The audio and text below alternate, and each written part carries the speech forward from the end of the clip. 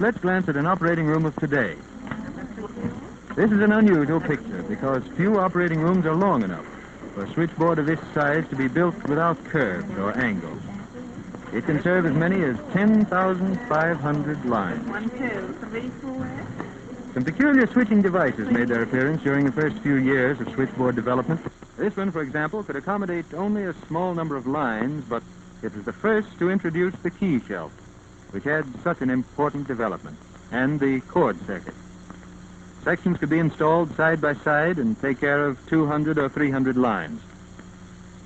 But as telephone central offices increased in size, this method became difficult and awkward and was generally unsatisfactory until the invention in 1882 of the multiple switchboard. The thought underlying the multiple switchboard was that an operator must be able to connect any one of the particular group of lines she answered with any other line on the entire switchboard. That meant that terminals for every line had to appear somewhere within the reach of every operator.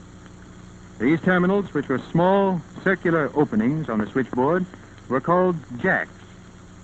For example, terminal jacks for line 1, 2, 3, 4 appeared a number of times on the switchboard, but all of them were connected together, and any operator at the entire switchboard could establish a connection to line 1, 2, 3, 4. A splendid idea. But how was an operator to know whether or not a line she wished to connect to was busy? Perhaps an operator at another part of the switchboard had already established a connection to the line.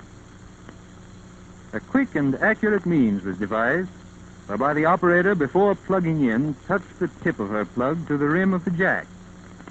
If a sharp click was produced in her receiver, it meant that the line was busy.